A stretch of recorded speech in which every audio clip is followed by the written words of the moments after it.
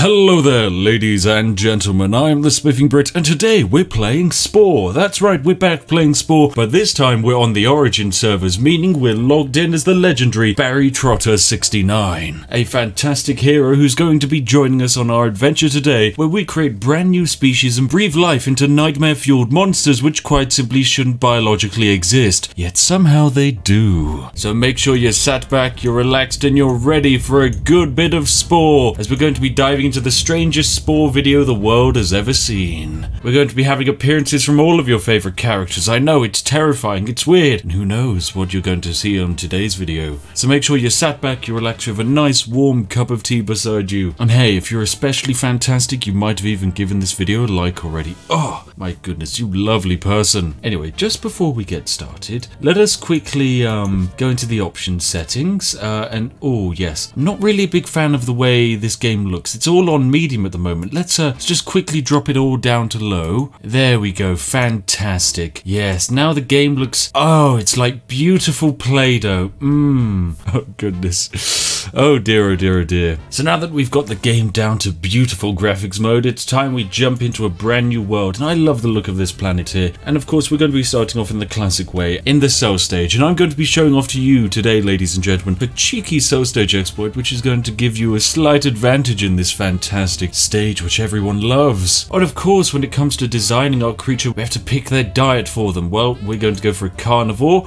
and difficulty, well, I'm somewhat of a power gamer, so we're going for hard mode. Yes. Oh, and we need a name.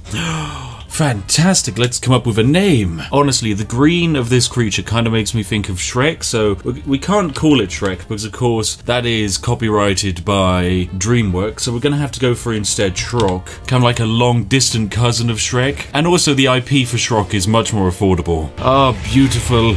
The Shrok arrives on a planet being carried by a massive meteorite. This is actually Shrok canon, by the way. Here comes the Shrok, come on. Smash into the planet, Shrok. Oh, now these are some good graphics, by the way. You're gonna need at least an Intel Pentium with 2 cores to run this bad boy. Oh, and here we are, the creation of our first little species. It's Shrok. Look at him, guys. Get out of me, swamp fool. Yes, Shrok, yes, welcome. Now, of course, we are in a bit of a precarious situation where everything around us wants to eat us, so naturally we have to run away from them, and do so quite quickly because they're very scary. Oh no, oh, we could be dead. Yep, and of course we're dead. Well, that's hard mode for you. Don't worry, we can spawn immediately back in, and all we have to do is get just enough food so that we can level up. There we go, we've got a little bit bigger. Oh no, that's a big boy. Right, can we fit inside his mouth? No, we can't. Okay, run, run, Shrok, run. Now, you might be wondering why I ask if I can fit inside his mouth. Well, that's because there's a very strange little exploit where you can actually get inside of the mouths of some creatures, and consequently, you actually steal the creature. It's a very strange feature, which not many people know about in this game. Oh, it's herbivores. Fantastic. Come here, little herbivore. You have no defenses. Thank you. Ah, as easy as conquering France. Right, now we need to fight this herbivore here. There we go. Oh no, there's a big one. Get away from the big one there. Okay, run fast. There we go. So we've managed to unlock a spike. That gives us a bit of a offensive capability, which is good. That's a good feature to have. Gives us a bit more attack power.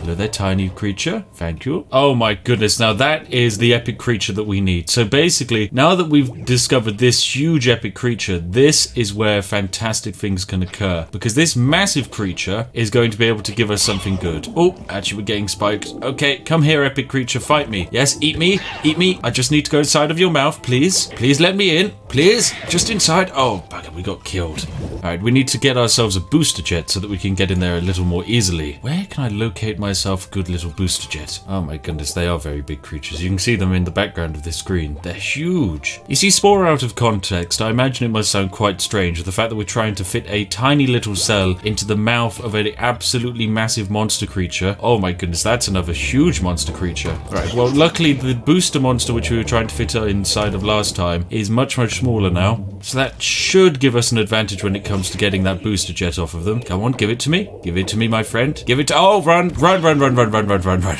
There we go. Yes, I managed to get the booster jet. That was exactly what I needed. Let me just grab some spare DNA and find someone to create the next evolutionary stage of Shrok with. Lovely.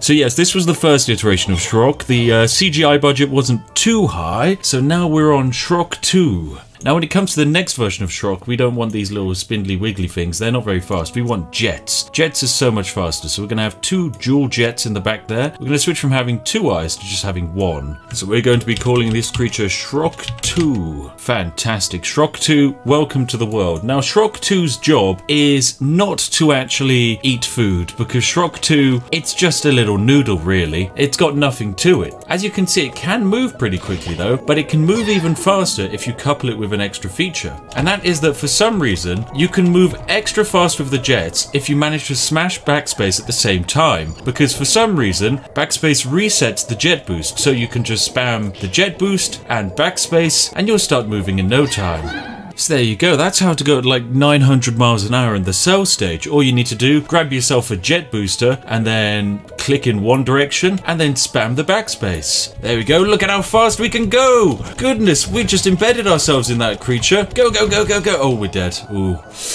Oh, that is a bit of an issue. Yes, welcome to Spore Speedrunning Tactics 101. You just want to spam yourself the W key. Speed and power, little Shrock. Speed and power. Oh, there we go. Now that is a big boy who I think I can get inside the mouth of. There's a lot of death happening around here. My goodness. Okay, right. So what we want to do is point ourselves. Oh, there we go. There's the big one. That is the big one. Oh, goodness. Okay, we need to get inside the mouth of that monster. That's all we have to do, and then we can take control of it. That's how science works. That's exactly what Darwin said would happen. Also going to give us the ability to have fast turns. Yes, I do believe that should give us a slight advantage. So we're on Shrock 2, but this is kind of like the Christmas special version with added speed buffs. 2,000 years later. Sadly, I can't get this to work. What a shame. So basically, there is an exploit which you can sometimes pull off, which is that if you ram your creature fast enough into the mouth of a large creature, you can actually end up stealing it. So if it's especially like some kind of massive, super mega large, scary creature, guess what? You can become an epic creature. It's very powerful. Oh my goodness, now that's a very, very big one. Goodness me. Oh my goodness, the speed! It's 700 miles an hour Spore, ladies and gentlemen. No, that was fast. That was very fast, my goodness. Oh yeah, maximum terminal velocity. Yes, more speed. Also, let's create the next iteration of Shrek, because I have some design changes I'd like to make. Okay, so I'm gonna make this the Shrock 3 Return of the Shrock. I'm pretty sure that was the name of the third film. There we go. We've kind of like upgraded the chunk on the back, added a couple of extra boosters. Hopefully, I'm guessing we can now go 17 million miles an hour. Oh yeah, oh yeah, oh yeah, this is a little bit faster. This has got a bit more speed to it, little bit more speed to it. Oh yes, oh yes, oh yes. Speed, more speed. More speed! Right, time to finish the cell stage. We actually have places to be and things to do. Oh my goodness, we're doing it. Yes, Shrock has developed a brain. Success. Now, just before we go to land, I have an idea. Yes, we've discovered sentience. Now I want to see just how fast we can actually go. We've really put our mind to it. So I'm not going to apply any legs. We're not going to land. No, no, no. We have other ideas. Yes, the Shrock. The legendary Shrock. This is probably the fastest creature in the entire known universe. Oh, it needs a mouth, apparently. There we go. Let's do this. More speed, more power, more success. Yes. Oh my goodness, it's a go. Yes, there we go. There we go. That's a good bit of speed. It's at least 700 miles an hour.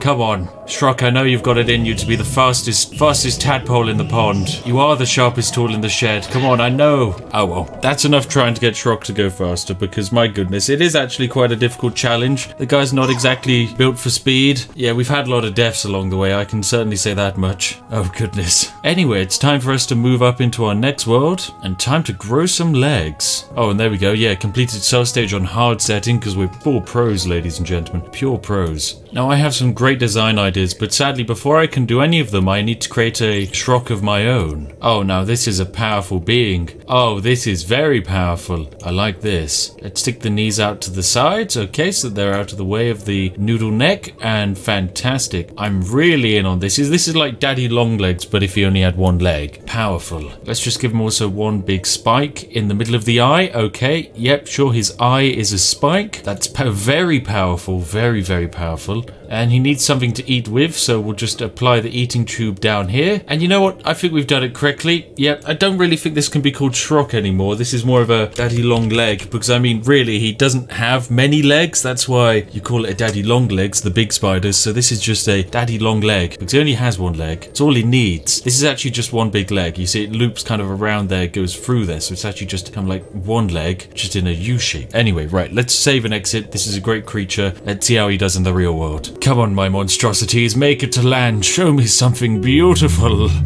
Oh, yes. Oh, these beautiful water graphics. Look at those. Oh, the reflections. They're so good. They look like the shower scenes out of the Sims games, if I'm honest. It's about that level of pixelation. Oh, but there they go. Wow, look at them bound and run. I'm pretty sure there are segments when they move where their feet aren't touching the ground, so maybe they can fly. Anyway, it's the beginning of a new day, and for you, a whole new, strange, wondrous world. Air fills your lungs as you stretch into your limbs in your new home. Dry land. The race to evolve has begun. Let us go. Look at how fast we can run. Look at how the eye just wiggles around. It's just flopping around. It's like a mace. Our eye is a mace. We've strapped a spike to the end of it and made a mace. That's fantastic. Of course, it makes so much sense. Oh, brilliant. Day 2. We're back, ladies and gentlemen. The creature has kind of developed a little bit. I'm not sure in what way I can possibly describe it. It's effectively become one of those wiggly wavy men that you see at all the car places in America, you know, the super inflated wiggly boys, and that's exactly what we've created here today. He's beautiful, he's weird, and he's honestly an abomination of evolution. But he's called Mr. Wiggles, so that makes him cute and fun and family friendly. Although honestly, I don't think anything about this man is nice and enjoyable for children. Just look at how he walks. He's an absolute monster. What on earth is going on over there? Why are there just things floating around? Okay, I'll never quite understand this game. Oh, and who are these? Oh, it's Sticko. Oh, what a beautiful creature Sticko is. It's just a stick with a foot. Okay, hello Sticko. Now what we're going to be able to do is to talk to these Stickos and become friends with them. There we go, we've made a friend. Oh, fantastic. And I think because of that, my brain is growing. Yes, that's right. This is how evolution works. You make friend and then, oh, you suddenly have a brain the size of a small rich tea biscuit. Fantastic. What on earth is this? What is this creature? Okay, I'm not going to ask any questions about this strange looking frog boy I see on the floor. Fantastic. Now there is technically a little cheeky exploit you can do in the creature stage, which I'll show off to you guys. Basically, it's just the fastest way to get through the creature stage without actually having to collect all of these parts. Basically, you need to get these bones to get various parts which you can then attach to your creature to make it more powerful, make it faster, maybe help it fly, all of those good things. Of course, we've hit peak evolution anyway, but if you wanted to say evolve even more, then this is how. So quite simply, all you have to do is click on this item here so that your being picks it up, and then as soon as that item appears, what you want to do is pause the game and just simply scroll out. And you want to scroll out to the point where the bones disappear from existence. So normally about this far out does it, and then what you want to do is then just unpause, zoom back in, and the bones have respawned. And then what you do is simply go on it again, pause the game, zoom out, and repeat. And the bones will keep respawning over and over again. So just rinse and repeat until you have all of the items that you're looking for. Anyway, now that we've collected some bonus parts, we're going to transform ourselves into a brand new superior creature. That's right, the Mr. Wiggles needs to evolve once again. So Mr. Wiggles, what are we going to become today? Ah, yes, this is my next race, an evolved species of hedgehog called the Sanic. As you can see, they've managed to discover fire in houses. Very good. Not particularly too certain what to do with my Sanics, but they're quite powerful. There we go, we're managing to defeat the locals, and we should be able to get some nice food from this. Oh no, what's this? Another species has arrived. What is this? It's like some kind of strange Barney the dinosaur thing. This isn't Sanic at all. Oh no, a rival colony has arrived. Well, we the British are actually quite used to rival colonies. We know exactly what to do to them. Right, I'm now equipping all of the Sanics with throwing spears, so they should become all the more powerful. Very good. Right, now that I also have all of my spears, we're going to take our lovely men, and we're going to attack the local chompies, as they are also carnivores. They appear to be stealing some meat, so yes, naturally, it's time to fight. Come on, Sanics, go! How are they outrunning you? You guys are meant to be the fastest land hedgehog alive. Go for the fisherman. Throw. Why are some of you missing? What's wrong with you? Alright, come on, out DPS the enemy. I believe in you. I know they appear to be running away from extinction, but no, there is no escape from extinction, my friend. There we go. That's a tribe colonized. There is something quite appealing about watching a large quantity of hedgehogs with spears poke a tiny hut, but you know, it's quite a unique sight to behold. Well done, Sonic the Hedgehog. It would appear we've unlocked some new weaponry. Good stuff. Good stuff indeed. Oh my goodness, what on earth is happening here? The epic smash burger is destroying the tiny little pink tribe. Oh, rest in peace, pink tribe. Yes, there's no way you're going to be able to do that. Oh yes, we've got it. The pink enemy was trying to convert to using didgeridoos, but we've managed to jump the gun and get the early attack on them. Sadly, we have lost one of our tribe's people during the fight, but it's okay. It's looking like a good success for us. The ranged weapons are definitely vastly superior. Alright, now we must kill the tiny children too. Ah, there we go. The pink tribe has been destroyed by Sonic the Hedgehog. Fantastic. What is up with all of those creatures there? Sorry, game. Is this because I only allocated you 1 megabyte of graphical memory? I think that could be the issue there. Anyway, the pink tribe has now been defeated. That's fantastic news for us all. Oh, and now we're somehow managing to heal the Sonics in one of the strangest animations I've ever seen. It's quite terrifying.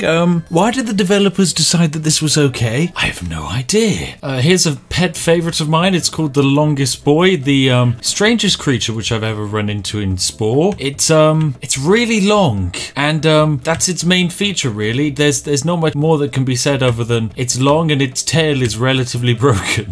But he's a very long and cute boy. I mean, just look at that adorable little face. Then of course, here he is. It's Dat Boy. He's got his own little unicycle and he's able to cycle around with fantastic speed, being Dat Boy. Look at that fantastic hop he can do. He's so happy. I mean, look at this powerful spin he can do. It's very impressive. And this is what he looks like when he's running. Yeah, don't question it. That is how a unicycle works, okay? Now we're starting to go into more of the dystopian section with this next creation called the human being. This is terrifying. If this were to ever run up to you, and apparently this is a thing that could evolve theoretically, if this was ever to run at you, yes, do run. Oh, please run. Some say you can't even run fast enough. Some say there's no outrunning. The human being. This one I'm sure is going to be a fan favorite. It's naturally Big Chungus himself. That's right, he made it into Spore. He's very big and he's very chungusy. Alternatively, if you're a big fan of, you know, SpongeBob SquarePants, then you recognize Gary the Snail. Trust me, this is what he looks like. Yes, I listened to the radio series of SpongeBob. I know what Gary the Snail looks like. So before you come here asking questions about how this one is anatomically incorrect, you're wrong. And yes, of course, snails can jump. Why couldn't they? They have leg things, maybe. I don't know. I mean, when was the last time you saw a snail? Don't judge me. Oh, and this time, we actually found him, ladies and gentlemen. That's right, it's the Shrek, ladies and gentlemen. Shrek himself. He's come all the way out of his swamp to join us today, ladies and gentlemen. Is he not majestic? Is he not fantastic? Is he not also simultaneously terrifying? Oh, goodness. It's Shrek. Look at this. This is my favorite move. Shrek, punch. Powerful. Wait, hang a second. What is this? Oh no, oh no, the animation is only just now getting tested. I call this one the Cha-Cha Slide. Look at him dancing, he's so happy. He's so happy to be dancing, ladies and gentlemen.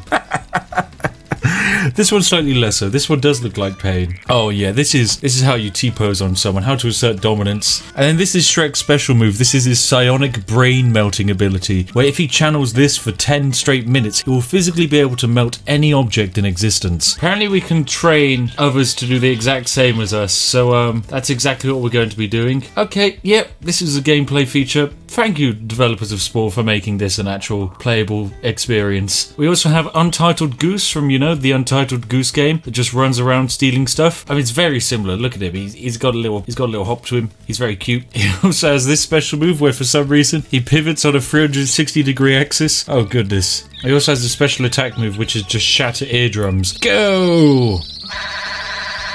It's so powerful, ladies and gentlemen. Now, what do we have here? Oh, right, that's right. It's Crob, ladies and gentlemen. It's a crab. He's able to dance for you. Look at him go. It's this is actually Crab Rave. Hang on a second. We made Crab Rave. Oh my goodness, it's Crab Rave. Oh, Spore's back. Crab Rave time. What a fantastic little game.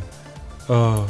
I give this one 11 out of 10. Well done. Next we just have this classic meme. That's right, it's E, ladies and gentlemen. I'm not really too sure what E's special attack move is, but it seems to be some kind of whatever this is. It turns the E into a... I don't even think that's a letter. Yeah, this one I call the confused letter B. It's quite good if I'm honest. Overall I'll give the E 4 out of 10. Nice try. Next we have a banana. It moves around like all bananas do. If you didn't know bananas could move, you're wrong. They're also sentient beings. And yeah, this is a banana's attack pose. Banana, can you punch? Yep, the banana can, I guess, punch. And this is the banana channeling its inner brain to hover and do a 360 rotation spin. Very good. Good powers, banana. Fun fact, if you eat 12 of these bad boys, the potassium will overload your system, forcing you to probably go into hospital immediately. That's a fun banana fact. Overall, banana, I'll give you 7 potassiums out of 12. Next up, we have Orange Boy, the only logical progression on from Banana Man. He's quite honestly terrifying. He packs a fair bit of a punch as well. Look at his swing. That's really powerful. But it's mostly just his ability to stare into your soul, like so, and slowly devour your inner mind. Oh no, that's the worst part. There's no escape from Orange Boy. It's terrifying. It truly is. My goodness, goodbye Orange Boy. And now we have Woe from Crash Bandicoot. That's right. It's quite good, quite terrifying if I'm honest, but good at the same time. I hear the kind of like the mouth of Crash Bandicoot, it's large enough to swallow a black hole. Quite good in times where you find yourself in space surrounded by black holes, but otherwise utterly terrifying. I mean, just look at that. That's enough to make you forget you're playing Spore and take you straight back into the scariest game in existence. Spore Creatures on the Nintendo DS Lite. What a game. I sometimes wonder who's actually interested in me playing Spore in 2019, so if you are, feel free to give me a shout. I'd love to do more Spore. In fact, you know what? If you're out there making Spore Creatures in 2019, make them. Throw them down in the comment section. Link them to me. I'll play all of them. There's not enough people uploading Spore Creatures in 2019 anymore. So yes, if you have any creations of your own which you'd like to send in, then feel free to do that. Drop either the link or the name of it so that I can search for it in the comment section. I'll be sure to add in whatever strange abomination to the entire foundation of evolution you've created. That would be fantastic. Anyway, I've been the Spiffing Brit. I've been playing Spore today. It's a very strange game. And hey, if you're interested in another video, please do give this one a like. It absolutely makes my day 10,000 times better. Thank you very much in advance, you lovely person. As always, a massive thank you to each and every one of my splendid patrons to make it possible for me to play Spore, a very, very old game, in 2019. Yeah, each and every one of you are fantastic. You're a very strange individual for bankrolling this, but hey, you're fantastic nonetheless. And if you're wondering what video to watch next, then look no further than this one on screen now. It has been hand-chosen by myself to be just perfect for you if you've enjoyed this video. Anyway, I've been the Spiffing Brit, and I'll see each and every one of you in the next time. Goodbye for now, and have an absolutely lovely day.